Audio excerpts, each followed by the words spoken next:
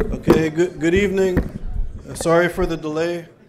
So thank you all very much for coming. My name is Charles Small, and I'm the director of ISGAP, and ISGAP is the Institute for the Study of Global Anti-Semitism and Policy. And we, as an institute, are putting on seminar series at various universities. Yesterday we started one at McGill University in Montreal. Today, Wednesdays, will be events at Harvard University at the law school. Tomorrow, Thursdays, is Fordham University. And we're also doing some events at Stanford in California and in Washington. And the purpose of our institute is to create programming of high caliber scholarship, research on issues of anti-Semitism from an interdisciplinary perspective, and with a focus on the contemporary issues and contemporary challenges. And I'd like to thank Professor Dershowitz for helping to lend his name. Professor Dershowitz is the co-chair, along with Professor Erwin Kotler, of the Academic Advisory Board of ISGAP, and it's thanks to Professor Dershowitz and his good offices that we're able to be here in the law school. So thank you, Professor Dershowitz, first of all. I'd like to start also, unfortunately, by offering two apologies. It's not a great way to start a new project at a very prestigious and important institution, but I have to apologize. The food this evening was supposed to be kosher, and I noticed when the food came out, there was actually pork being served. So there was a profound mistake. So first of all, I really want to offer apologies. The food that we have is either kosher or vegan in our events, and it was something messed up tonight, so I'm very sorry for any inconvenience. And the second apology is, unfortunately, Professor Erwin Kotler, who's the co-chair of our Academic Advisory Board, cannot be here this evening. He tabled a motion in the Canadian Parliament, and he has to be in the Parliament for the vote on his bill, so, and other votes on an important night in the Canadian Parliament. So he's unfortunately not going to be here. So Professor Dershowitz will be here, is here. Professor Danielle Sibony from Paris is here, and they will speak to the question tonight. So I'm going to start off, because Professor Kotler's not here, I have a few extra minutes that I'm just going to kind of lay out some of the issues that ISGAP is concerned about, and certainly the question of Iran. So tonight's question of the event is the question, is a legal remedy to Iran's nuclear weapons program and its incitement to genocide still possible? This is the question of our time. And certainly Professor Dershowitz is eminently qualified to engage this issue, as is Professor Sibony, from a different perspective, more from a philosophical perspective. As you must know, Professor Dershowitz is the Felix Frankfurter Professor of Law at Harvard University.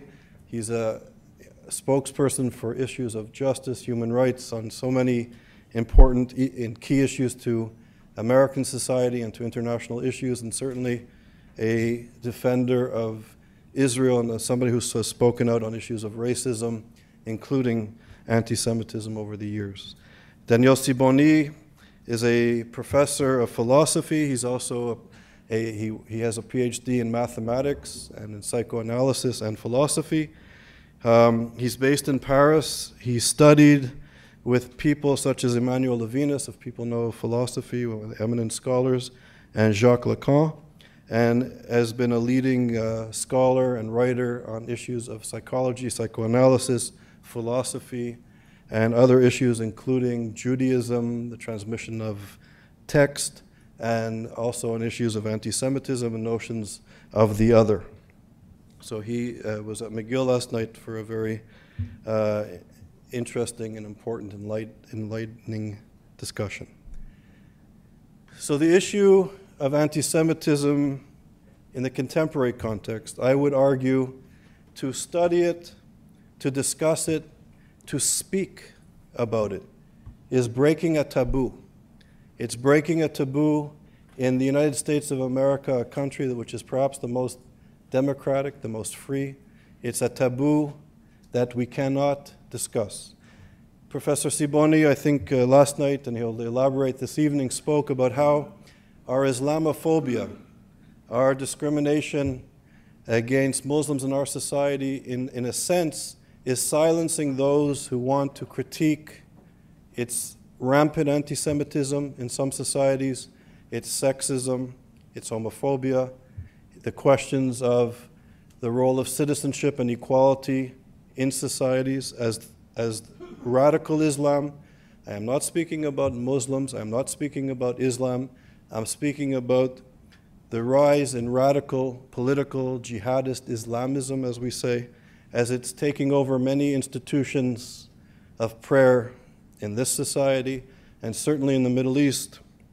It's, and I'm choosing my words carefully, it's genocidal anti-Semitism. Its incitement to exterminate Jews is front and center. It's the fuel giving rise to its social movement. And yet, in this country, we are led to believe by pundits that the Muslim Brotherhood and others are moderates. I was at a conference in Israel recently where I showed, it was in Herzliya at the IDC, at the ICT, a counterterrorism conference, where I showed Kaladari, the leader of the Muslim Brotherhood, praying, leading a prayer to God, leading a prayer, praying to God to allow him and his people and his movement to exterminate the Jews, Israeli Zionists and the Jews.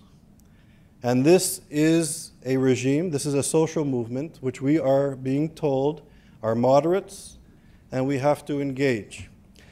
Yesterday I had lunch with people in Montreal, one Jewish colleague, an Italian-Canadian colleague, several French-Canadian colleagues, who are very much engaged in community organization in Montreal, in the Canadian and Quebecois context. And we were discussing the role of minorities in society, in the model of multiculturalism, which really began in Canada in the 1960s, late 60s and 70s, and the notion of interculturalism, which is based on the French Republican model. So there's sort of two competing models in the Canadian Quebecois context of integrating les autres, the other, into society. And at the discussion, there was concern. How do we integrate Muslim Canadians into society economically, socially, culturally, with the possibility of some proponents of imposing Sharia law in segments of Muslim communities or in segments of Canadian and Quebecois society? And for these scholars and activists, community organizers of different ideological perspectives, if you will, we had a discussion about how to do this and what this poses to a democratic society. And it was an amazing conversation, different perspectives, but a very open, important, and I'd say fruitful conversation about how to recognize the other, integrate the other, protect the rights of all Canadian minorities and Canadian citizens. All citizens ought to be equal under one law. But what to do with an anti-democratic issue of imposing Sharia law on Canadian society or on elements of Canadian society. When I come across the border, the conversation doesn't begin there.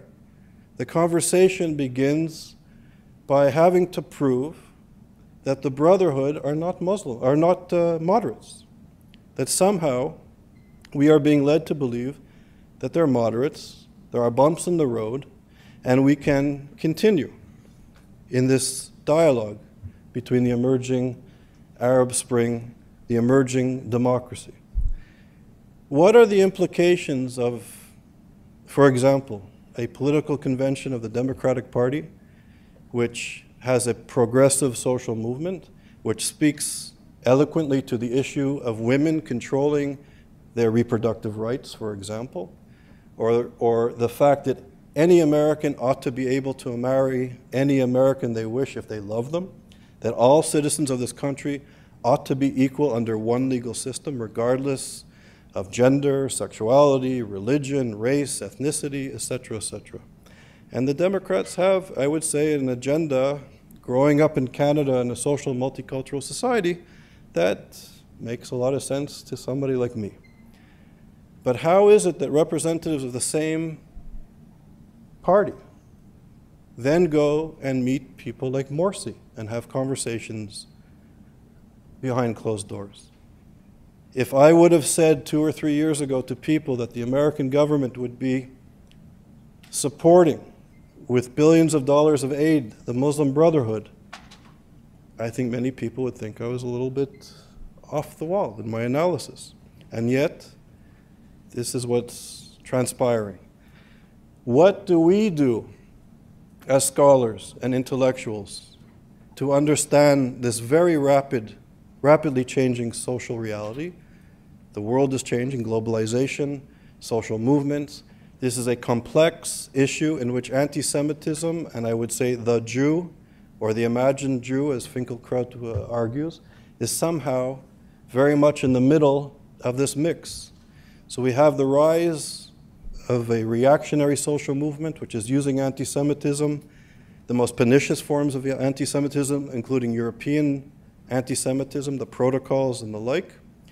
And this social movement is very clear, it's articulate, it's consistent, it's open and honest, and we in the West see this as a taboo.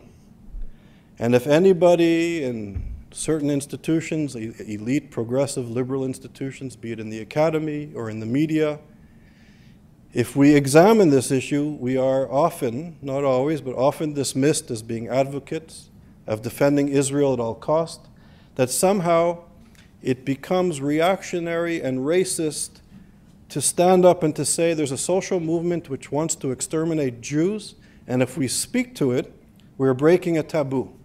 We are no longer progressive. We are no longer liberal. We are racist, Islamophobic, neoconservative, and apologists for the racist entity in the Middle East. The discourse is serious, and discourse, as we know as scholars of ideology and culture, is very important. And this also brings me to the issue of the day of Iran. The Iranian revolutionary regime has infused anti-Semitism into the public discourse globally. It uses its offices, its consulates, its embassies to propagate the most horrific forms of European anti-Semitism, the protocols, as it builds its nuclear weapons program. And the question that I have after decades after the Shoah is, how is it possible that we in the enlightened West can permit the discourse on whether the West ought to or should or could stop this genocidal regime? That discourse, that question is beyond the pale. That question should not even be asked. The Western world, the United States of America, is at its best when it defends democracy and human rights and democratic principles. How can we allow ourselves to even ask the question when a regime wants to exterminate another people? And as Elie Wiesel said at Yale so eloquently, he spoke about how the Iranian regime is taking the individual suicide bomber, the jihadist, the shaheed, from the individual to the national level, and that this regime is intending on killing 6 million Jews. Now, for me to see Elie Wiesel at Yale University in front of some of the finest legal scholars in the world, not the best legal scholars, but some, for him to sit at Yale University several years ago and to speak about the possibility of another 6 million Jews being killed was one of the most horrific things. To see Elie Wiesel, this scholar, rabbinical, humble, intellectual leader, to speak about this was amazing, beyond the pale. It was a horrible thing to see, that he has to live to ask this question. But he said the thing that really bothers him, as if that wasn't enough, the thing that really bothers him is the silence of the academic community, the silence of the students, the silence of the Jewish community leadership, and the silence of the leadership of the free world. That's what really bothers him.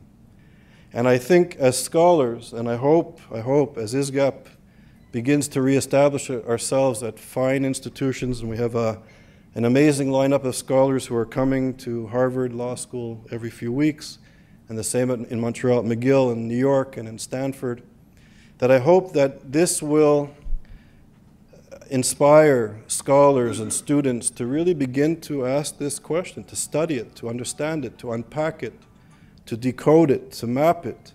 And maybe if we begin to really understand it through high caliber analysis and research, we can then inform policy. We can inform intelligent policy to engage this issue, to deal with this issue. We can inform courses and curriculum and books and journalists to really begin to examine this openly, to debate it. And if people don't agree with what I said tonight, fantastic, wonderful. But come out to the pub with me and argue with me. Tell me what articles I should be reading that I haven't demonstrated any awareness of. And I'll give you a few articles to read. And come back and continue the debate. But we cannot be silent. If we've learned one thing from the history of anti-Semitism, we cannot afford to be silent. And on that note, it is really a profound honor and privilege to introduce you to Professor Dershowitz.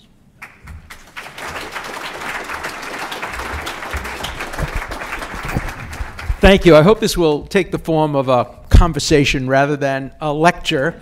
I tore my meniscus, so I'm going to have to sit through the conversation. I hope you'll excuse me. And I don't want to apologize for Erwin Cutler because he is doing very, very important things. And he is, as you know, one of the most remarkable people on the face of the earth. Every year I nominate him for a Nobel Peace Prize and write about what a major role he has played in bringing about the rule of law and the rule of human rights to the world.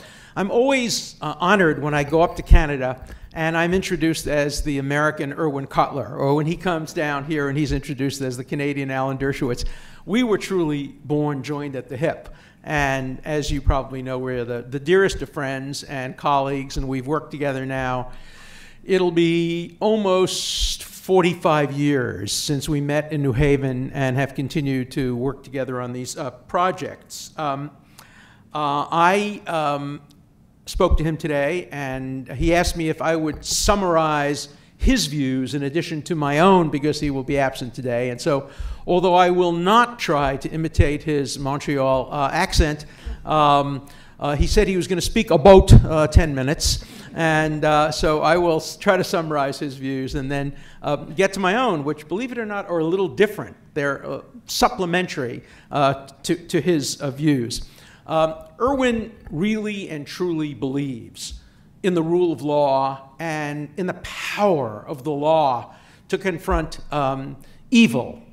I'm a little bit more of a realist and a critic and not so sure, but let me tell you what Erwin has done. He's absolutely remarkable. You know, when Anatoly Sharansky was imprisoned, Erwin said, we can free him through the rule of law, and he produced a 1,000-page brief, which I helped with, but really only helped with, and sure enough, we were able to free or help free Sharansky and many other Soviet dissidents.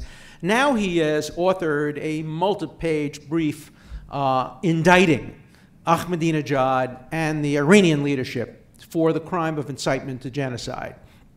He has taught us that incitement to genocide is the only inchoate crime. Inchoate means non-completed crime, like attempt or conspiracy, but the only crime that is not yet completed, on the way to being completed, that is recognized by international treaties and charters. It is a crime against humanity to incite a genocide. And let there be absolutely no doubt that the Iranian regime is inciting genocide. You heard from Professor Small that some of the quotations, and there are many, many others. And I do want to commend this great institution that is being built around the world to study this phenomenon, not only of incitement to genocide, but generally of the increase of anti-Semitism as a weapon in the war against Israel and in a continuing war against the Jewish people.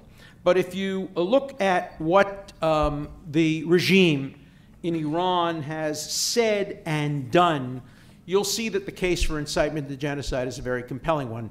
All these quotes come from Erwin Cutler's writing, And of course, I trust Erwin because he's a meticulous researcher. He quotes repeatedly leaders of the Iranian mullah and the Iranian regimes as calling not only for the destruction of Israel and for the destruction of Zionism, but for the destruction of the Jewish people.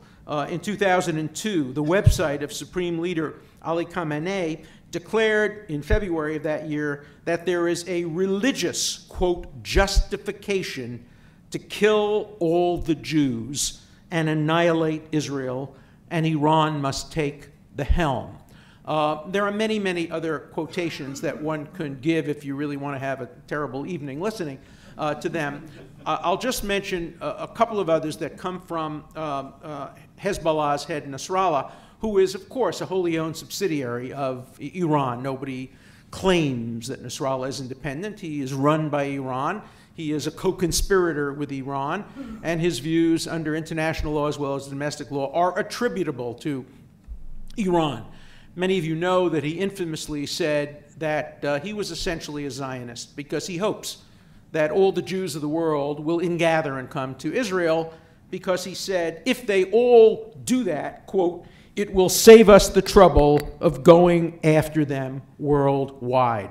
So this is not only about Israel. This is about you, your friends, your relatives. This is about an attempt to export genocide from the Middle East all over the world. Now, you might say this is just some blowhard speaking. People said that about other blowhards in the past. As Elie Wiesel famously said, that for him, the greatest lesson of the Holocaust was always believe the threats of your enemies more than the promises of your friends. And there have been many promises made by our friends, and we hope they will be kept, but there have been many threats made by our enemies. And we know that if they have the power to carry them out, they will do so. In fact, no Iranian leader who had the capacity to carry out the threats and didn't carry them out could survive. Right now, the only reason that Iranian leaders could survive without trying to annihilate Israel or the Jewish people is they don't have the capacity to do it. If they had the capacity, imagine the pressure from within that community. If there is a religious justification for killing the Jews, not following that religious obligation, it would be regarded as heresy and blasphemy. So the threats have to be taken very, very seriously.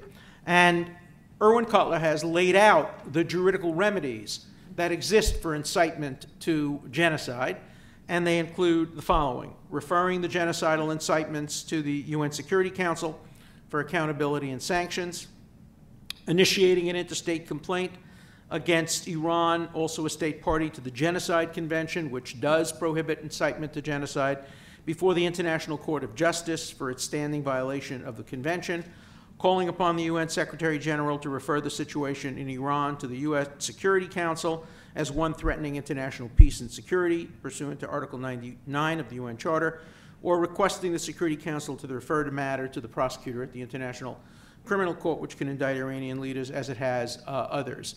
I actually went to see the chief prosecutor at the International Criminal Court and took with me Erwin Cutler's brief and formally presented it to him on behalf of Erwin Cutler, and he read it. He called in his chief assistants. He asked me to summarize it. I summarized it, and they agreed that certainly a prima facie case was laid out for incitement to genocide. Up to now, nothing has happened. Erwin has reliance on the rule of law. I'm a little bit more cynical about the UN Security Council. The International Court of Justice, which is not international, it is not a court, and it has nothing to do with justice. It's not international because, of course, it excludes Israel from its membership. It's not a court because its members are appointed by the government, and as Professor Posen proved in an article that he wrote several years ago, virtually every vote cast by many of the members follow phone calls to their embassy or phone calls to their capital asking how to vote, and it has nothing to do with justice because it applies a double standard. So here I'm not paraphrasing my friend Erwin Cutler. I'm speaking for myself. But the idea that the UN Security Council, with the veto by by Russia, would permit any of this to go forward is, I think, an illusion and a dream. Nonetheless, I agree with Professor Kotler that it should be tried. It should be tried for a lot of reasons, and here's where I get into my part of the talk. I think in the end, the only way the law can work and the only way sanctions can work is if they are backed up by a credible military threat. Let me give you one reason why sanctions won't work. There are now sanctions against Iran. Do you know that Harvard is about to break those sanctions? I was just tonight walking in, given by Rabbi Hershey Zarki something I was not aware of, that the Harvard Museum of Natural History is offering a trip to wonderful Iran, where people can see the beautiful spheres and the beautiful, a country of searing beauty. If this trip is allowed to take place, and I will do everything in my power to prevent it from being sponsored by Harvard, it means that Harvard University and people working in the name of Harvard University will be essentially sending money to Iran. Whether this technically violates American sanctions, I don't know. But I can tell you in spirit it does. It reminds me a little bit of how many trips Harvard academics took to Berlin in 1933, 1934, 1935, 1936, 1937, 1938, up through 1939. This is wrong. And those of you who are students at Harvard, those of you who access to the Harvard Crimson, ought to make sure that the Harvard University community is aware that the museum is sponsoring a trip that will help finance the Iranian regime and will set a precedent for other good institutions and other good universities to help finance this horrible regime. There is sanctions, and those sanctions ought to be complied with in spirit by a great university. The sanctions are being broken all over the place. Sweden breaks the sanctions, China breaks the sanctions, Russia breaks the sanctions. You know, it's like the Internal Revenue Code. The sanctions are there for smart lawyers to figure out ways to get around them. The sanctions are having some effect.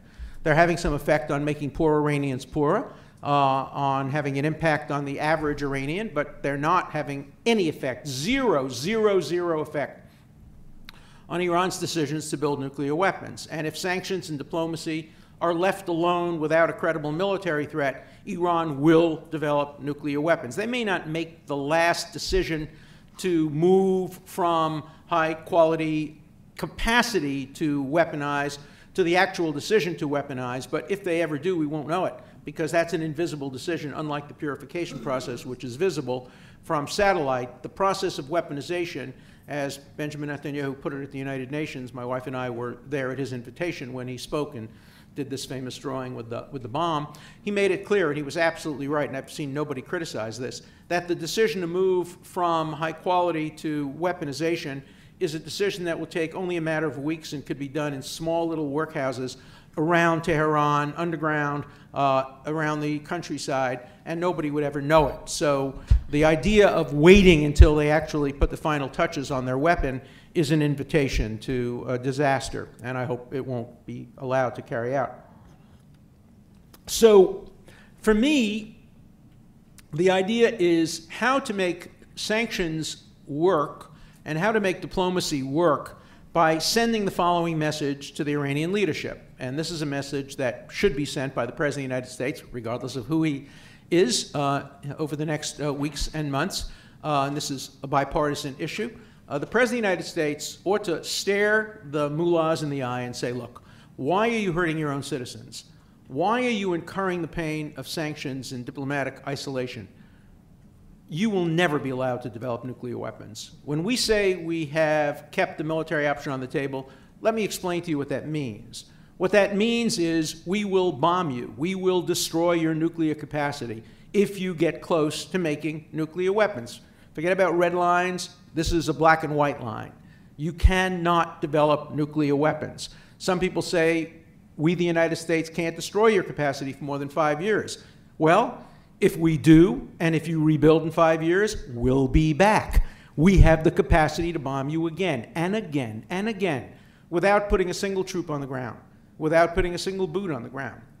We can use our technological advantage, our drones, our tomahawks, our birds in the sky, and make it impossible for you to develop nuclear weapons. So why are you making your people incur the pain of sanctions?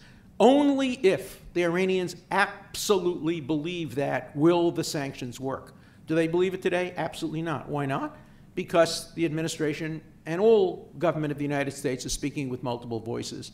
Robert Gates says, no, no, no, military option is off the table and should be off the table. By the way, some Israeli leaders, generals, and former intelligence officers are also saying, Dagan, that military option should be taken off the table. He hasn't quite said that, but it's been interpreted to mean that by at least some people. So the credible threat has not been maintained. And I can tell you now, and I know this for a fact, the Iranians do not believe that the United States means it when it says it. I believe that the President of the United States means it. When he sat down with me, he invited me to the Oval Office, and we sat down for 40 minutes, and he looked me in the eye and he said, Alan, I've known you a long time. I don't bluff. When I say the military option's on the table, it's on the table. I believe that, but I don't believe the Iranians believe that. And it's not important what I believe. It's only important what really two parties believe, the Iranians and the Israelis. Because if the Israelis don't believe the Iranians believe it, they will have to take action on their own, and that would not be a good thing for Israel. It would not be a good thing for world peace. It may be a necessary thing, but it would be much more desirable if Iran took the threat seriously. As George Washington said, essentially in his second inaugural address, the best way to prevent war is to make your enemy know you're ready to wage it. And we have to make the Iranians, this is coming from a peace lover, somebody who doesn't want the military option to be used. And as somebody who doesn't want the military option to be used, it is absolutely essential that the Iranians believe the military option will be used. And that means the military option might have to be used. But I believe there's a high likelihood it wouldn't have to be used if, in fact, the Iranians come to believe that it would be used if they would have developed nuclear weapons. Now, would that be legal? Would Irwin Cutler approve? I think he would. And there are various bases for why, under international law, the threat to use the military option, and in fact the use of the military option, would be acceptable under the law. First of all, Iran has already attacked both the United States and Israel. It attacked Israel when it attacked the Israeli embassy in Argentina. It attacked the United States just today. There was a plea of guilty in the federal court in New York for trying to kill the ambassador from Saudi Arabia in Washington, D.C., and putting at risk many, many American lives at a restaurant. So it is already engaged in acts of war against the United States. It was responsible for Hezbollah's destruction of American Marines back years ago. So there's already casus belli, there's already acts of war under Article 51 of the United Nations. This would be a reactive, not a preventive or a preemptive strike. Now, all reactive strikes are also preventive in nature. You pick targets that are essential to preventing further damage. But that's one basis. Second, they have provided weapons, including drones, to Hezbollah, which have been used against Israel. And those are acts of war, justifying a military response. Third, they have engaged in incitement to genocide. Fourth, they have made express threats against Israel. Fifth, they have been developing nuclear weapons, which they have said they would use against Israel. And this is not the very, very conservative people in the current mullah regime, but Rafsanjani, who's supposed to be the liberal and the moderate.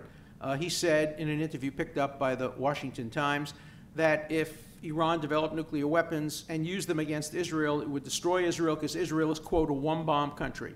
All it needs is one bomb in Tel Aviv, and that's the end of the Zionist experiment, the end of Israel, and the end of many, many millions of Jews. And he said we would kill 5 million Jews by dropping a nuclear bomb, 3 to 5 million Jews. Israel would retaliate by dropping a bomb on Tehran, killing 10 to 20 million Muslims, but the trade-off would be worth it because there are still 100 million Muslims left in the world, and this would really put an end to Jewish domination of the world.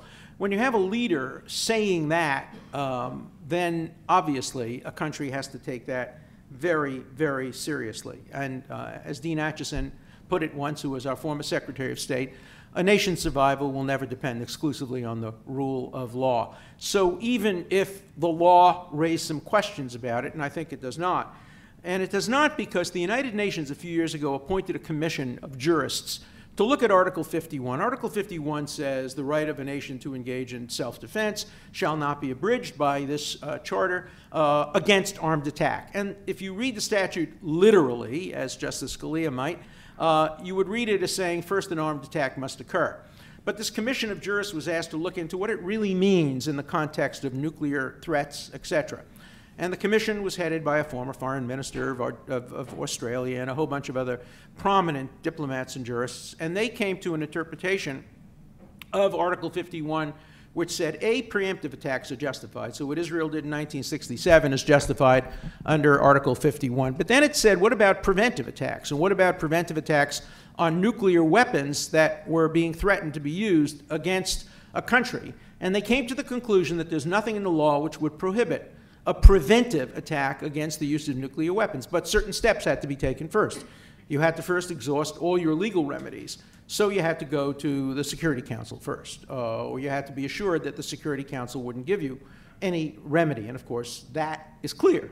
The Security Council would not give Israel what was necessary to protect it against Iran. Second, you have to try to do it multilaterally. And Israel has tried to do that through the United States. Israel is not a member of NATO. Turkey is a member of NATO. That's a scandal and should not continue. Turkey's membership in NATO should have been conditioned on Israel's membership in NATO because today, as you know, Turkey is now technically an ally of the United States, and yet Turkey is engaged in acts of war against Israel. And if Israel were to retaliate against Turkey, that would technically be an attack on the United States. And that's an absurd, absurd state of affairs. And whoever is elected president, that ought to change. Israel ought to be admitted into NATO. Turkey ought to not be allowed into NATO unless Israel is admitted into NATO as well. But if Israel does satisfy, or the United States, all the conditions, then a preventive attack would be justified, even under the interpretation, the authoritative interpretation of Article 51, which was set out by the United Nations. Now, the response to that is, well, you know, maybe Iran wouldn't use its nuclear bomb against Israel, and maybe it wouldn't. Who knows? And the question is, what degree of likelihood is enough for a country? And what if it's only 20% or 30%? What was the likelihood that the Soviet Union was going to use nuclear weapons in Cuba against the United States? Probably less than 1%. The United States wouldn't accept that risk, and it engaged in an act of war. A quarantine, a blockade is an act of war. And it threatened the Soviet Union and said, we will stop you from bringing weapons into the sovereign nation of Cuba. And Cuba backed down, and a deal eventually was made. And remember that Israel faces threats in addition to perhaps the unlikely threat that Iran would actually try to drop a nuclear bomb in the middle of Tel Aviv. By the way, I wouldn't minimize that possibility. We are talking about a suicide nation.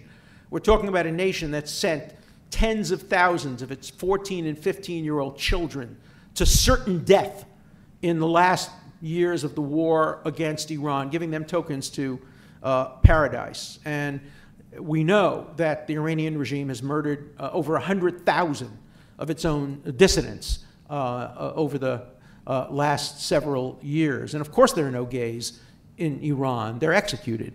And a country willing to do that to its own population certainly presents a high risk of suicide. But even being a suicide nation, willing to accept a bombing of Tehran. By the way, would Israel bomb Tehran? Menachem Begin, when he bombed the Osirak nuclear reactor, said, no, Israel doesn't engage in tit-for-tat retaliation. He said, we are not at war with the children of Baghdad. No Holocaust survivor nation like Israel could ever order the incineration of 1 million Iraqi children. That's why Israel has to act preventively. That's why it goes only after military targets. That's why it's the only nation in history that has never deliberately attacked civilian targets, never deliberately attacked a city. When Israel was bombed in 1948 by the Egyptian Air Force, and the first attack was on the bus station in downtown Tel Aviv, a civilian target, Israel did not retaliate by bombing downtown Cairo.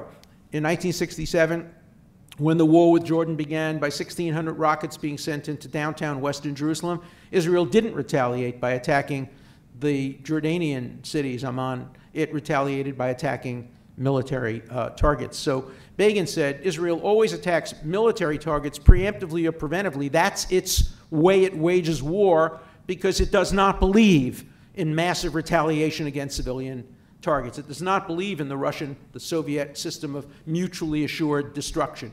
It has to take preventive action, and yet it's condemned for taking preventive action, yet preventive action saves more civilian lives than deterrence. Imagine if we had to use deterrence against the Soviet Union. But a nuclear bomb is not the only threat. At least a bomb dropped on Tel Aviv. Dirty bombs given to Hezbollah or Hamas, which could be put in suitcases and sent into Israel or the United States, into Boston Harbor, New York Harbor, Charleston Harbor, Miami Harbor. All of that is possible. Creating a nuclear umbrella under which Hezbollah and Hamas could spread its terrorism with the threat of nuclear retaliation if Israel were to preemptively attack and try to destroy Hezbollah's 50,000 rockets. The proliferation that would occur if Iran developed a nuclear bomb, immediately Egypt and Saudi Arabia, and who knows what other countries would have to develop nuclear weapons. There'd be an arms race. It would be the end of nuclear non-proliferation, which has been a hallmark of this administration's regime.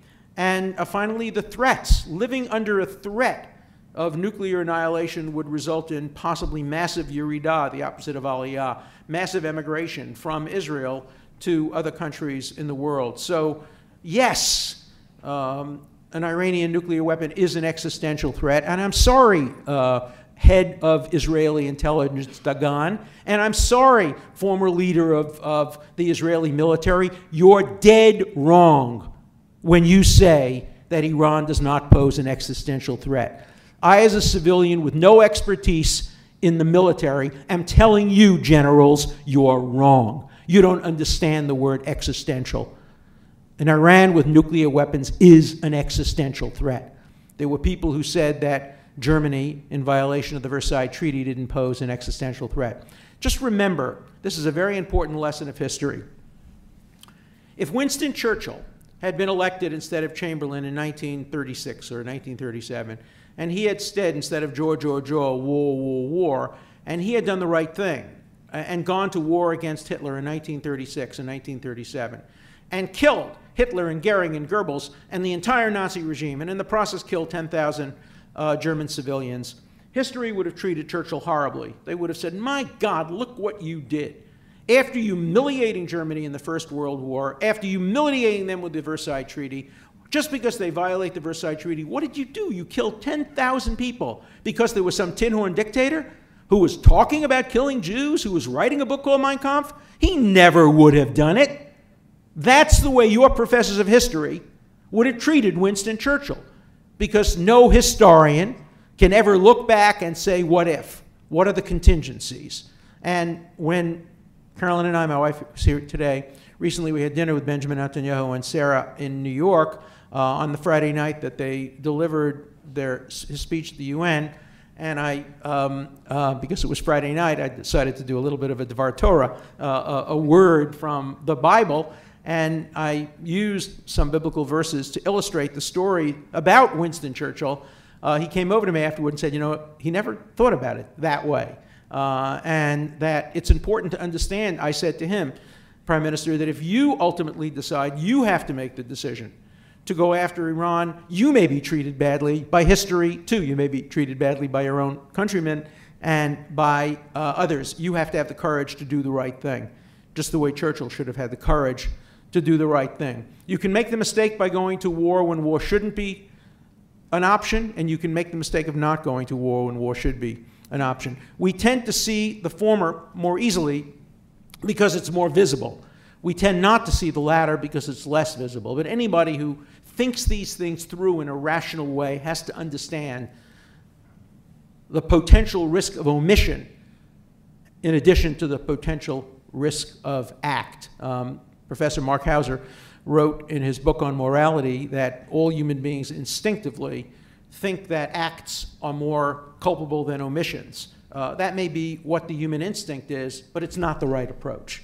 Any rational decision-making analysis understands that omissions can be as dangerous and as culpable as acts. And so my hope is that wise leaders will do wise things and will act accordingly, that the approach that Robert Gates has taken, which if Iran does develop nuclear weapons, the man who would have a statue built to him in Tehran would be Robert Gates, the worst Secretary of Defense in modern history.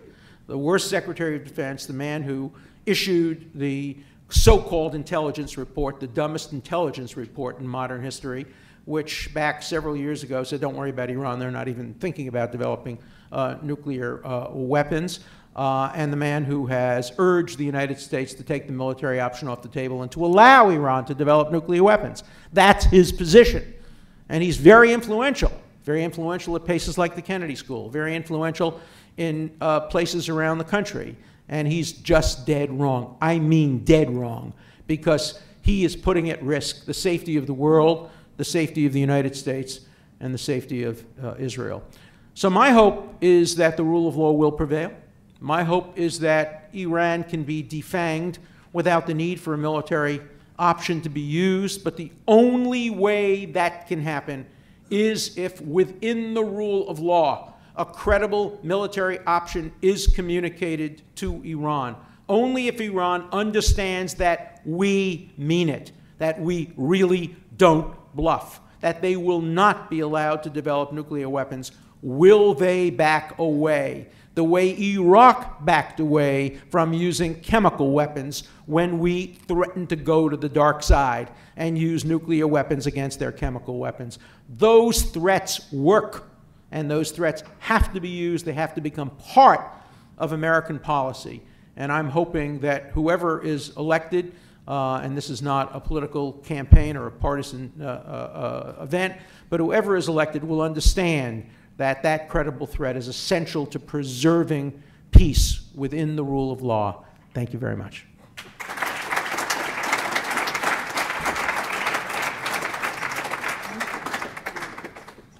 So thank you very much, Professor Dershowitz. It was an amazing and important analysis on a crucial issue. Thank you. And now, Professor Daniel Sibony, please take the stage. Or you can sit or stand as you wish.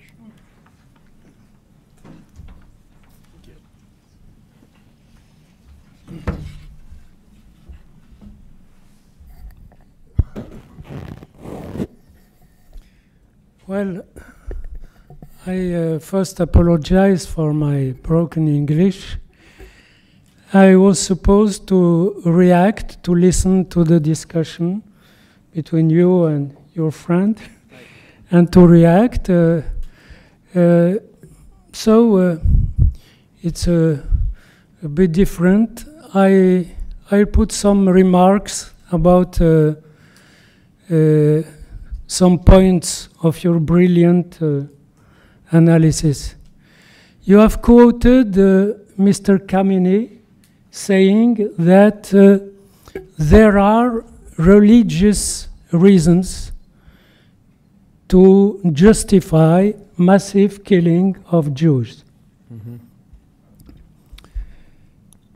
It's true that he has said that, but pitifully, it is true that there are religious reasons. I have read the Quran very carefully. I wrote a book about the three monotheisms and their relation to their origins, to their texts, and of course in the Bible, in the Jewish Bible, there is a great deal of violence, but it is mainly directed against Jewish people. Very rarely against the Goyim, they are too far, and it's not the purpose. In the text of Quran lends itself to lectures, interpretations that are consistent to support the idea that Jewish people makes no sense, that the existence of Jewish people has been a solved problem by the building of the new identity, of the new Islamic identity. That so that when they say there are religious reasons, it's true in their point of view. That is, there is really a lecture and interpretation of the text, because the text, for instance, says that almost all the Jews are perverse. Almost all. You can have a fundamentalist that read the text and decide with others, and if they have the power like in Iran, they really feel justified. People have to know that. This is the big contradiction that Western world is facing. It is how to help this identity to solve its problems with its origins and its fundamental texts. You could say there are a lot of moderate Muslims. Of course, there are a lot of Muslims that hate that kind of lecturing the text of Quran. But when an event occurs, for instance, the caricatures in France, I read papers from intellectuals, Muslim, moderate intellectuals, who said, first, liberty of speech is a sacred right. So you feel quiet. It's possible to speak freely. But they add, why that newspaper has added oil on the fire? But to add oil on the fire is an expression in French to say that when there is fire, you come with water, not with oil. It means, but it is justified when when a fire breaks in a building. But when you have a lot of people inflamed since many, many centuries, and if this fire, this flame is permanent, if you ask to shut up, it means that you accept. And there is in France a deep, silent, violent censorship about that. You cannot analyze in a critical way this transmission, this tradition. And even if you say that it allows the right of killing people, you are attacking it. You can be accused of stigmatization. So the problem is a bit complicated. But I really admire your enthusiasm, your feeling of being convinced. You are really convinced that law can be enforced. I sincerely admire that position, and in the same time, at the same moment, I know that human behavior does not follow that way. That, for instance, your argument is perfect. And of course, there will be a lot of people who will say, well, you are right, but don't you feel it's strange that America has to begin another war just to defend Jews, to defend Israel?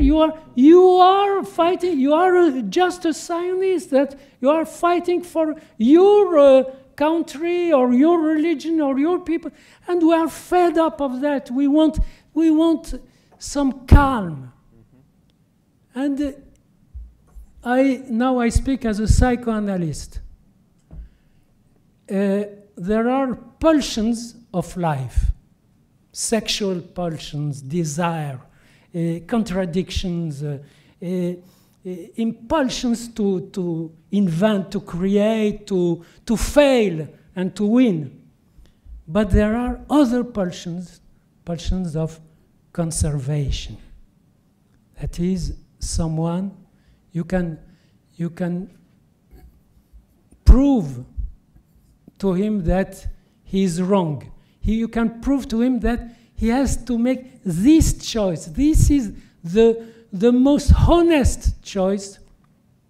But if this is problematic for him, for instance, if in his university there is a financial pressure and massive pressure to forbid a symposium or a discussion about this problem, he will say, well, you are right, but it will create a mass situation, difficult situation. Don't put me in that difficult position, please. And if you insist, he becomes aggressive. And he can become so aggressive that actually he joins the other position. Because the other position means simply, we don't want that Jewish people who is a disturb to our text, to our tradition, to our faith.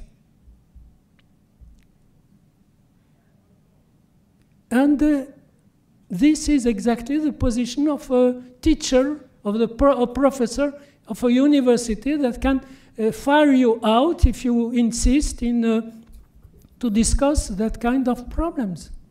Or this is the position of a journalist who will refuse your article about that problems because you create problems. So you have to take in consideration what is called death pulsion. Death pulsions are not pulsions to die, just pulsions to conserve the situation. Don't change. No break. No problems. But Jewish people is a problem. And for this, I love it. Because I think that people who writes a book, and that book is his book, his holy book, which says so many bad things about him, and who writes so many laws, beautiful laws, and he says, look at that laws, we are unable to fulfill them. But we maintain our link to them. We love that stake. Well, it's a very singular people. But maybe this singularity is universal, because I think every man has that kind of attitude. Everybody could accept, submit to the order, to the routine of his life, to to the need of no contradictions, just plain behavior. But it occurs a moment where the pulsion of life compels him to enter in contradiction with himself, and to fight with himself, and to write against himself. And this is exactly what Jewish people has done in that bloody book, his Bible. It is an identity card which is very strange, because it's full of contradiction, of possibilities, and of a tie to the being which is a war of love. That is a war where the other has not to be killed, where just it is exactly the symbol of the fight between Jacob and the other. It is a unique fight, because if one of the two says, well, I don't leave you unless you bless me. If you have wars with friends, and you can say them, I don't leave you unless you bless me, you integrate that kind of contradiction. But I insist, I totally agree with your reasoning. Really. Good, thank you. But, and I find it, I would not say like your colleague that I believe that law is able to confront the evil. I don't think so. I never saw that. I never saw. Sometimes it happens, but usually law, especially in our culture, law is used to maintain the space of the game. Yeah. So that everybody can play. Of course, we are now in a situation of crisis where one player wants to kill another player. That is, want to break the play. So it is a situation to enforce that law. You are right, totally right, to ask from your president just to make it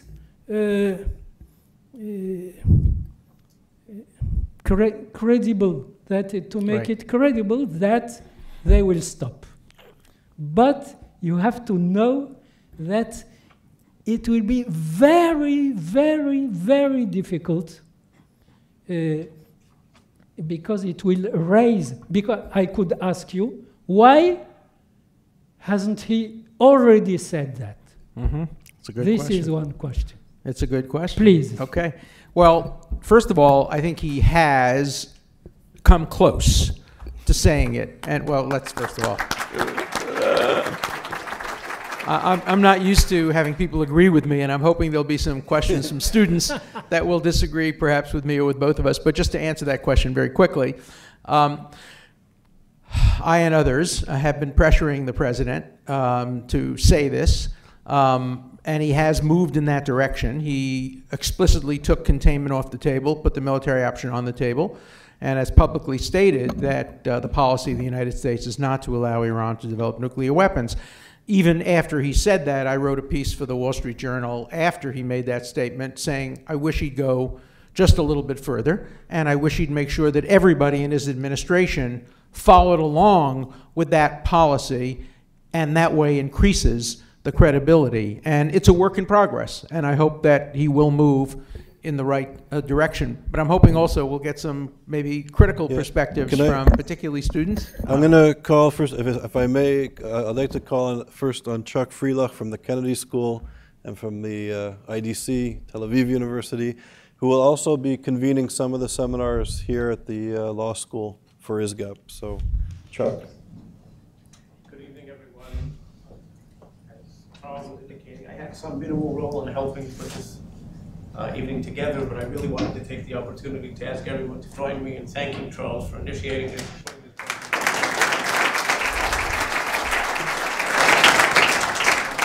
Dershowitz and Sibony for joining us tonight as well.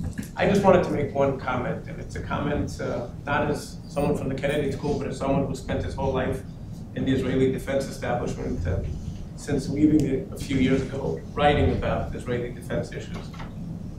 And that is, yes, we face what may be an existential threat. There's a debate in Israel whether this is truly an existential threat or just a dire one. Well, even if it's just dire, that's bad enough. But I feel a little uncomfortable when we talk about these issues in terms of the Holocaust, or continually make analogies, historical analogies, because there are similarities and they are very worrisome. There are numerous differences, and I want to know just one of them. And it's a three-letter difference, that's all it is, but it is, as they say in Hebrew, it is an entire world of difference. And the difference is the IDF, the Israel Defense Force. Of course. That's why it will never, in the end, be an existential threat. Well, I wish I could agree with you completely. I agree that that is the major difference, and thank goodness for that. Israel has the ability to defend itself, and although it never has admitted it, it has certainly upward of 30 or 40 nuclear weapons. The reason it's an existential threat is that Israel has the capacity to use nuclear weapons, but nuclear weapons will only be used too late. Israel has promised the world, while not admitting it as nuclear weapons, that it would never be the first to introduce nuclear weapons into the Middle East. So by definition, that means Israel would only use a nuclear weapon to retaliate against, presumably, a nuclear attack. And I never thought I'd have myself agreeing with Rafsanjani, but he's right about Israel being a one-bomb country. If, God forbid, there were a nuclear bomb ever dropped on Tel Aviv, it would be the end of Israel. It wouldn't mean that every Israeli would be killed, but it would make large portions of Israel uninhabitable for generations to come, and it would result in Israelis leaving. I don't know what an existential threat means if that's not it. I agree with you, Israel has the ability to defend itself, and that's why comparisons with the Shoah are often inapt. But historical comparisons are always imperfect. But I think you're absolutely right. Every time there's a discussion of the 1930s, the point has to be made that the 1930s wouldn't have occurred the way they did if there had been an Israel Defense Force. I debated Peter Beinart 2 nights ago at City College, and Peter Beinart, in his book, The Crisis of Zionism, condemns Jewish leaders who have a photograph in their office of the Israeli Air Force flying over Auschwitz. And I told him in the course of the debate, I have that photograph in my office, signed by the head of the Israeli Air Force. And it's a very important photograph because it says, not about the past, it's about the future. It's a statement that Auschwitz will never again occur because Israel has the capacity to prevent it and stop it. But that's in dealing with rational players. And Robert Gates thinks that Iran are rational players. By the way, so does Dagan. And I love criticizing people who are head of the Shin Bet or head of the Mossad or head of the FBI or head of the CIA because over time they have been wrong so often.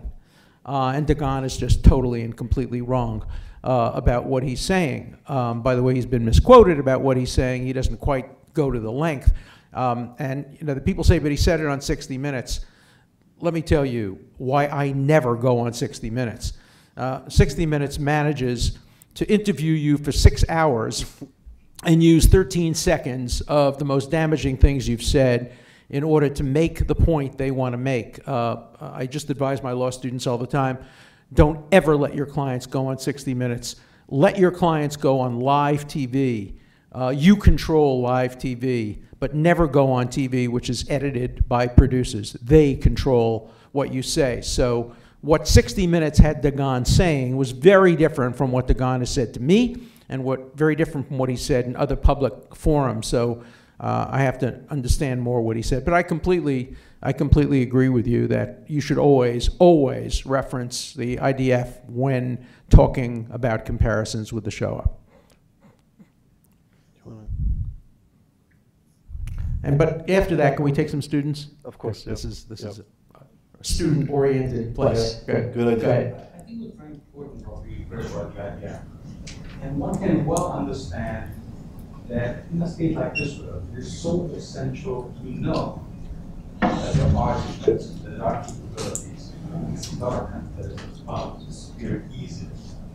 But at the same time, I think we have to understand what elders responsible as an existential threat.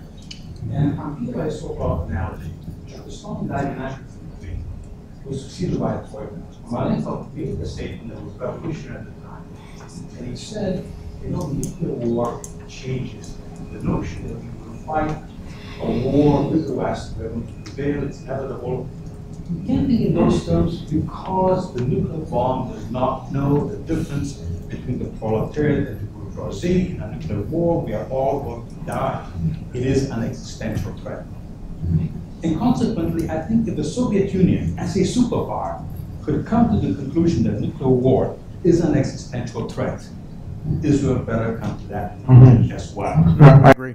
And the problem, of course, is that on the other side, in the case of Iran, there isn't that sense. They do not view it as an existential threat because their existence, their theology is tied to some sort of transcendence to another world. So there's no parallelism. There cannot be a defense. And this is why Jews must continue to disturb. You talk about the fact that as the Jews don't let others sleep. But it's the poetry of life. And it's always better to have as your enemies atheists. Professor Sibony? Students? Yes. Some students? Student in the back. So I know you didn't want to pick a president or a future president in the scenario, but just watching the debates, I think it's important to think about what the candidates are saying.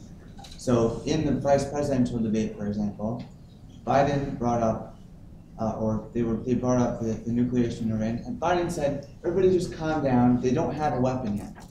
And he turned to Ryan and he said, "What, do you want to go to war?" And Ryan said, "No, I don't want to go to war either." And I mean, Romney hasn't really said anything that would be very different from what the Obama administration wants to do. No one's really said anything more assertive about actually doing anything if the threat happens. Except President Obama has. He has said that. But he hasn't said it explicitly. He said, "I won't take anything off the table."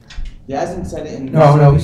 He said Iran will. It is the policy of this administration that Iran will not be allowed to develop nuclear weapons. That policy of this administration, that containment is off the table. Look, I have to tell you, Joe Biden.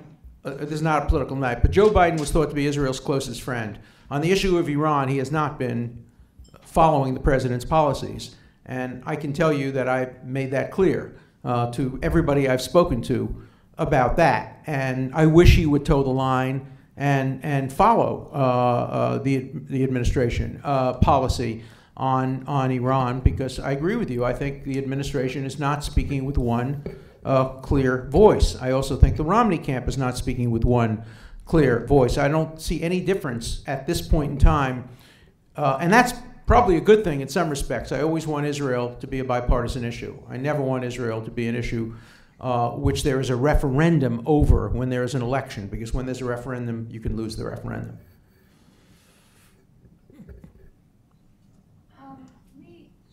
Sure. Yes. You spoke about Iran as an irrational actor, and you spoke about a religious impetus for Iranian policy. And the gentleman just spoke about a sort of irrational, again, religious impetus for the claims and threats that Iran is making. I wonder, please correct me if I'm wrong, but I don't think we really discussed this evening, the Shiite belief that the 12th Imam and Judgment Day will only come when the believers launch warfare on the unbelievers. And my question is twofold. I wonder why we don't hear discussed more in Western discourse when we're talking about Armenian policy. And I wonder also, in your view, how often is that brought up in Israeli conversation and in the defense community? Well, I think you should answer that question as well. Let me quickly try. First of all, I think we do hear about the 12th Imam, particularly Ahmadinejad, who is very centrally concerned with the 12th Imam. Of course, you know there are elements within Judaism, there are elements within Christianity, there are elements within many religions that are apocalyptic, and but there's no government that's in power that represents that kind of apocalyptic point of view, and that's why I think it has to be taken seriously. The point I was making before is if Iran did develop nuclear weapons, there'd be a lot of pressure within the Shia community to use the nuclear weapon to bring about the 12th Imam, to bring about the destruction of Israel. That's why, although Gates and others talk about Iran as rational actors, and there are rational actors in Iran, the question is, what is their frame of reference for their rationality? You know, they do get from A to B to C, but the C is a very different C than the C we get to, and so that has to be taken into account. Yeah. I would add something. What frightens me is not the risk of destruction of Israel by nuclear weapons. I'm not afraid of that. I'm afraid of the fascination of the idea of annihilating the Jews among Iranian and fundamentalist establishment. There is a fascination, that is, they are fascinated by the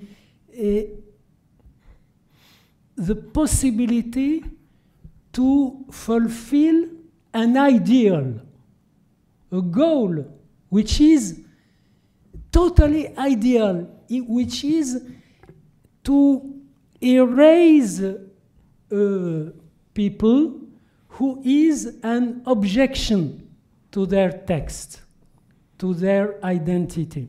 Mm-hmm. This, when people are fascinated, they can be totally irrational. I give you an example. There was a great philosopher, Heidegger, who was saying really interesting and deep things. And when Hitler came, Heidegger has been fascinated by the Nazism because he saw the perfection of a technique of managing men. And he took his card of the Nazi party and he kept it 10 years. You cannot follow a philosopher like that. Mm-hmm. Because fascination is a suppression of thought. You see? So, excuse me, there is really a danger. That is, for that I agree with you when you say American government and the honest nation has to put it credible by the Iranian government that they will do really something. If they can stop the fascination, because you have to, when I said that I read the Quran deeply, I can tell you that the Quran has integrated some passages of the Bible, and he has built almost a new God. Allah resembles to the God of the Bible, but the God of the Bible is violent against Jews, and he loves the Jewish people. He hates the Jewish people, and he loves the Jewish people. And this is like life. Sometimes life hates you, and sometimes it loves you, which means sometimes you hate life, and sometimes you love it.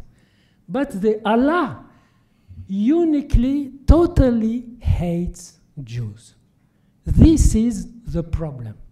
And I suggested once in a symposium to moderate Muslims to introduce a small prayer on Friday, 2 minutes prayer, to pray Allah to stop hating Jews and Christians. Mm-hmm. Look, the Vatican did that, and it really had an impact on Catholic thinking about anti-Semitism when they did it in Vatican II. Yeah? Yes, and this would be the symmetrical point of what you told, Michael, that you have been shocked by people praying Allah to allow them. But Allah already allows. But you know, you're talking about Heidegger, and let's never forget who Heidegger's mistress was and who tried to resurrect Heidegger after the end of the war, and that was the Jewish philosopher Hannah Arendt, who never renounced Heidegger and was fascinated with his Nazism. And remember, too, Gertrude Stein, a miserable Nazi collaborator who worked with Gestapo agents and who probably revealed the location of Jewish children hiding in her city. And yet the museum in New York has shows talking about her without revealing the past history. And one of the things I hope you will study when you do the study of anti-Semitism is Jewish anti-Semitism. And people like Gilad Atzmon, who are Holocaust deniers, and Jewish anti-Semites, and people who have been fascinated with Nazism and fascinated with the destruction of the Jews. Atzmon, who lives today and was recently profiled on the BBC as a great musician. By the way, he's a miserable musician. All my friends who are jazz artists tell me he's a miserable musician. The only reason he's ever put on the air is because of his anti-Semitism. He's like a talking dog. A Jewish Israeli who is an anti-Semite. So the dog can talk. By the way, he can also play the flute, but he doesn't play it very well. And Atzmon talked about how he can wipe Jewishness out of his soul and off the earth. And you know, this is a very serious phenomenon that we encounter as a people. And if I can just add one point to your question, I think it's also important to realize that the current regime under Ahmadinejad, the Ayatollah, that the rabbi that they hold by, is a guy named Yazdi. And Yazdi, in Shiite Islam, they believe in the returning of the Imam, the 12th Imam, as you say. But like Jews pray for the coming of the Mashiach, and Christians pray for the returning of the Messiah, Shiites pray for the return of the Mahdi.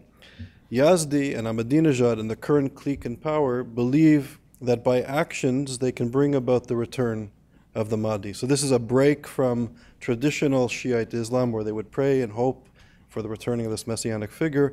These people feel through violent action that they can help usher in the era of the returning Mahdi.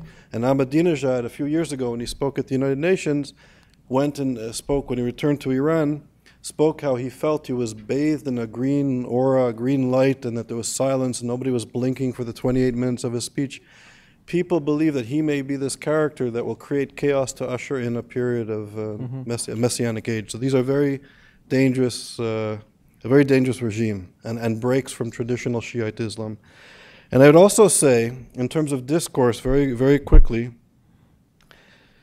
and in terms of fascination. So here's a regime that speaks openly and widely about exterminating Jews. And this idea has permeated our discourse. It's in the air. The regime uses its offices to spread the lies of the protocols. I would even argue that the regime's anti-Semitism may pose a greater risk than the nuclear weapons program because, as Chuck was saying, there is an IDF, there is a military means to defend Israel, but this lie is gaining traction. And I'm going to say something that don't dismiss. I would urge everybody to go back and go on YouTube tonight and look at Obama's speech in Cairo, where he invited the Brotherhood to attend. And he said, and people have said that this was a mistake. He was speaking to a very specific audience. And he, like Ahmadinejad, said that the Jews are there because of the Holocaust. We have to be kind. We have to give them charity. But they're there because of the Holocaust. Not a word on the Jewish narrative and our tie, or the Jewish tie, but as you know, to he that has, land. since that time, spoken repeatedly about Jewish, long-time Jewish interests in Israel, about the history of Zionism, about Herzl, and he's acknowledged, I think, publicly that that was a misstatement, and he's not repeated it. Sure, I agree, but 3 years later, there's revolution sweeping the Middle East. I'm afraid that damage has been done. But anyways, that's all I wanted to say. There's a student here, Sarah. It would be a terrible mistake for this organization to be conceived of as taking partisan views on American elections. It would mean the doom of this organization. It is absolutely essential that this organization, like CAMRA and like other organizations, remain bipartisan, not take political positions on American elections or on Israeli elections, not take political positions on Israel's views on the settlements, not take political and partisan positions that will divide. You do not want to become the J Street of the right. I just caution you not to do that. Agreed. I agree for the record. Sarah. Senator Dershowitz? Yes. Hello? Hi, Sarah. Thank you for your remarks. I wish I had heard them yesterday, because I'm a student at the Kennedy School, and we had a class today where the discussion of morality of warfare in Iran came up. And I made the case that Israel and the United States have the moral and the legal right, not as eloquently as you did just now, maybe you said 2% of what you said, but to the class about kind of the reasons why they're morally justified and legally justified to go to war. And the professor pushed back on me, saying that, oh, we have to be skeptical of what they're saying, we can't take what they're saying at face value. And so my question for you is, given that the media, I think, has almost portrayed what Ahmadinejad says as a joke sometimes, how can we in the classroom, in the press, or in other forums really draw attention to how serious this is? I mean, the pushback the professor gave me was that it's all these hyperbolic sound bites, and we have the moral obligation to be skeptical of what they're saying. So the question really is, how do we get beyond this audience that probably already agrees with what you said, or for the most part agrees with what you said, to the seriousness? It's a great question. First of all, you have to expose what I call selective skepticism by your professors. These professors are only skeptical of some points of view and not other points of view. Is your professor skeptical of Dagan? Is your professor skeptical of Gates? Or is he only skeptical of people on one side of the issue? Skepticism is a wonderful tool if it's applied universally. I'm skeptical of everything, of everybody, and never accept anything on principle. But the idea of being skeptical only on one side, that's number one. Number two, skeptical means that there's a possibility it's true. So the next question is, what level of skepticism justifies action? And any professor teaching risk analysis, whether it be a medical professor dealing with when surgery is warranted and when other means are necessary, will always look at the degree of the risk discounted by the improbability of its occurrence. We'll always look at multiple factors.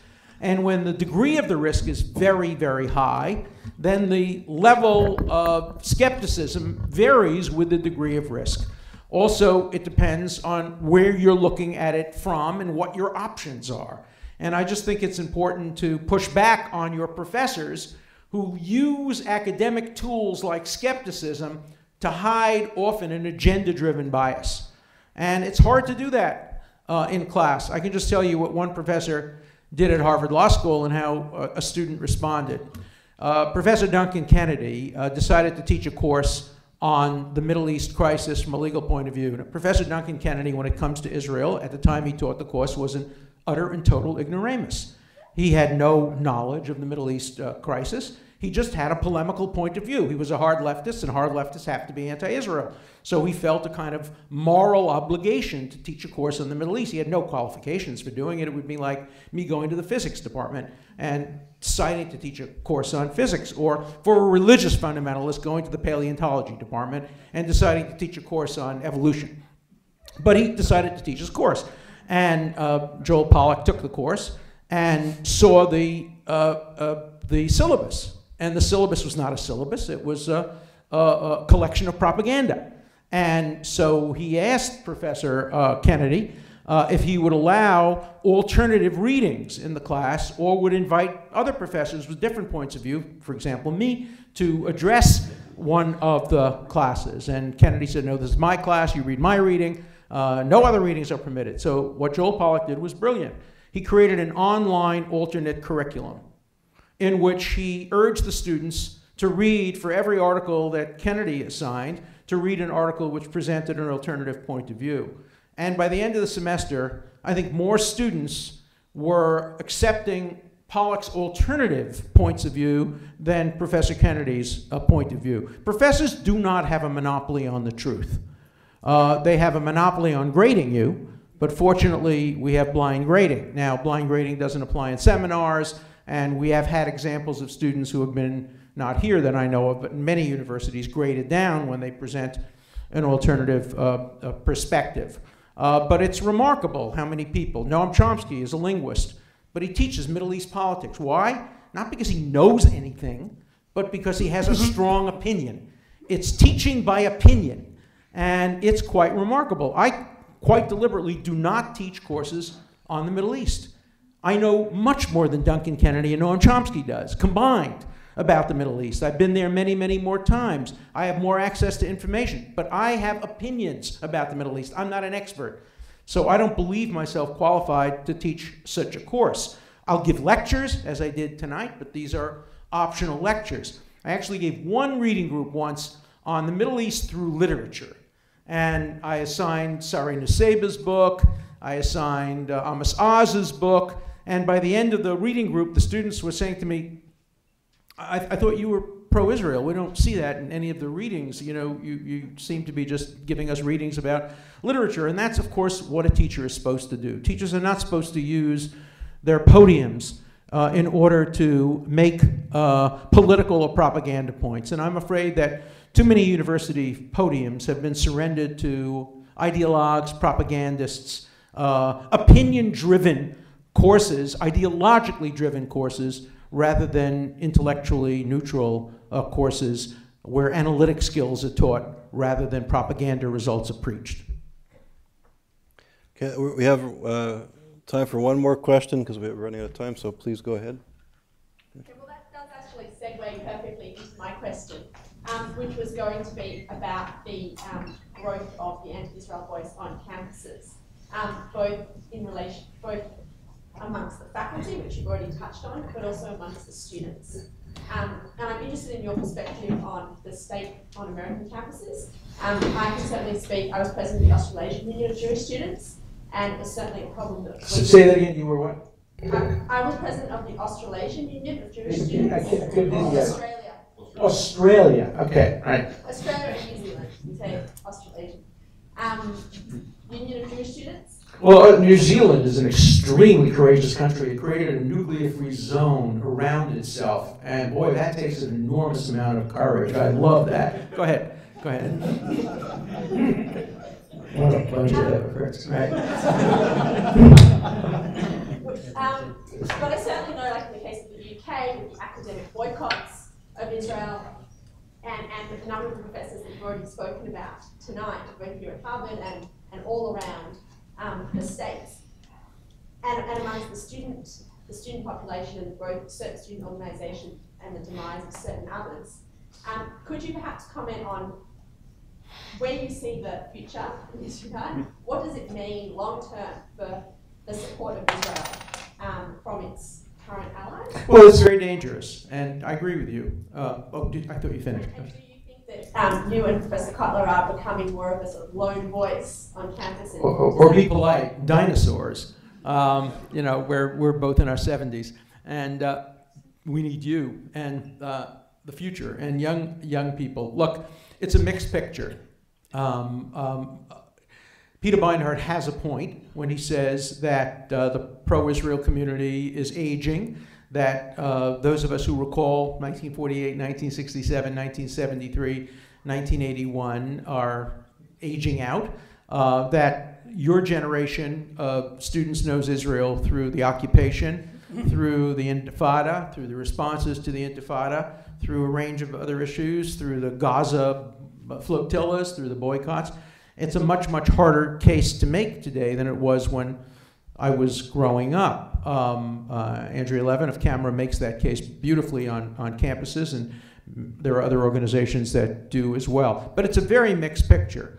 I would say faculties around the country are, it's not that there are more anti-Israel professors than there are pro-Israel professors.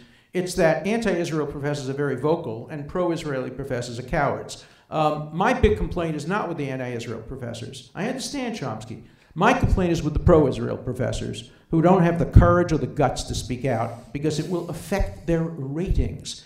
It will affect whether they're admitted to the American Academy of Arts and Sciences. It will affect their status. It will affect their marketability if they are perceived as being pro-Israel. But if a Jew who was anti-Israel, or even better, an Israeli who's anti-Israel, my God, that's really a talking dog. So they should be hired to join the faculty. So there's an academic bias in favor of Jews and Israelis being anti-Israel rather than pro-Israel. To give you a perfect example, many of you know my views on Israel. I am in favor of the two-state solution. I'm very much against the settlements. I've been against the settlements since 1973. I've been in favor of two-state solution since 1970 by Israeli standards. I'm on the left of Israel. Yet in the United States, on academic campuses, I'm regarded as a xio-fascist, extreme right-winger. People are surprised to hear that I'm a liberal Democrat and think I'm an arch-reactionary conservative who, of course, automatically would probably vote for the most extreme right-wingers on the other side. And Noam Chomsky and Norman Finkelstein are regarded as centrists. There's a whole big campaign now to resurrect Norman Finkelstein as a centrist, as a Zionist, that he's not sufficiently anti-Zionist, so he belongs in the middle. And it's, you know, on the faculty, it's very, very biased. But my concern is not with the anti-Israel faculty, and your job as students is to make it clear to pro-Israel faculty that they have an obligation to speak up critically, of course, as I do critically of Israel, but to speak up. And whenever I speak at universities, I get a phone call the next day. It usually goes something like this in a hushed voice. Thank you, Professor Dershowitz. Well, thank you, Alan, for speaking up. I say, why don't you speak up? Why are you whispering? What are you afraid somebody's going to listen to you? And they all say, we're so glad you're speaking up. But they are terrified. Look, I have to tell you, in 48 years of teaching, I have never met a less courageous group than tenured professors. Tenured professors. And tenured professors just, many of them, some do, many of them just don't have the courage of their own convictions. That's what I care about. Not that they have views different from mine, but they have views like mine, but they won't speak up. And the vocal speakers just drown out the non-vocal non-speakers. As far as the students are concerned, it's a mixed picture. There's never been more vital pro-Israel activity on college campuses today. It's amazing what's going on all over the country. How many students, both Christians and Jewish, are standing up for Israel. There's much more interest in Israel than there have been in the past on college and university campuses. And there's also more vibrant anti-Israel views. But in the United States, at least, we're not losing that battle among the students. In England, we are. In France, we are. In France, there's a degree of literally physical intimidation. In Norway, I don't know if you know this, but in Norway, I spoke in Norway last year, and the people who hosted me offered me to speak free at the 3 Norwegian universities in Bergen, in Trondheim, and in the capital, Oslo. And how often do they get free lectures from Harvard professors? All 3 of them turned me down. One of them said, we'd love to have you talk about the O.J. Simpson case. But we heard from Finkelstein on Israel, and so we don't really need another perspective on Israel. They wouldn't allow me to speak. Of course, we got in touch with the students, and students arranged for me to speak. That didn't happen in South Africa. In South Africa, I was scheduled to speak at Cape Town University, and Cape Town University canceled my talk and wouldn't allow me to speak there. They said there wasn't sufficient student interest. So we moved the speech off campus, and we had 1,400 people show up to listen to me speak. That's not sufficient interest. So you do have a lot of effort to muzzle pro-Israel speakers, even centrist pro-Israel speakers, and that has to be fought and fought vigorously, and also bias in the classroom has to be fought and fought vigorously. But the job for you folks to do is to just make the case, speak out verbally, whatever your views are, make sure they're heard, make sure they're expressed, make sure you're not silenced in classrooms or out of classrooms. Okay, thank you.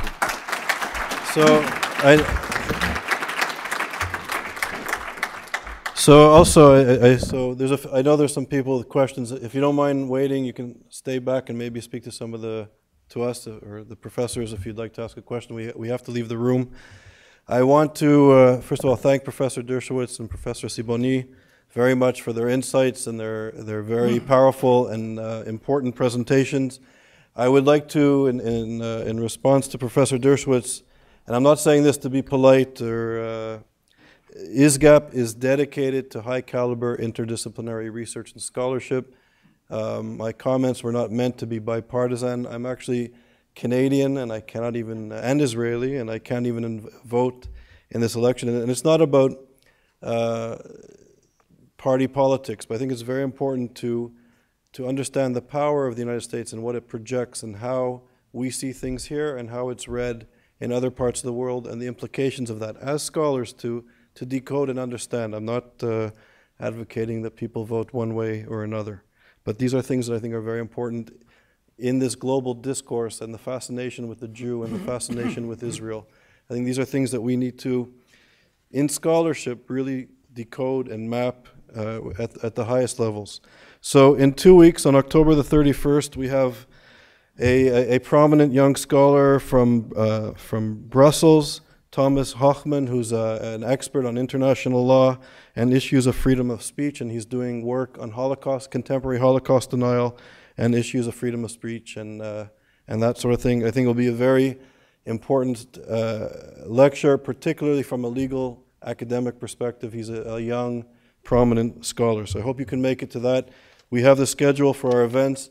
All of our seminars across North America are actually being videotaped, so we're compiling an archive that can be accessed by net at any time. So please feel free to be in contact with us, and I hope to see you at the next seminars. And thank you very much, Professor Dershowitz and Chuck. Free luck.